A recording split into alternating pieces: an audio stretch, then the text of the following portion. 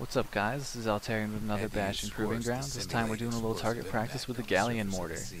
This is a pretty simple concept. You're just gonna blow up as many squirts as possible. You only have 5 shots and you need to hit 80 in order to get the first prize. The trick to this is to hit the moving packs. There's one on each side. They're gonna move back and forth. And you just want to time your shots so that you pick off as many of those as possible while they're moving across.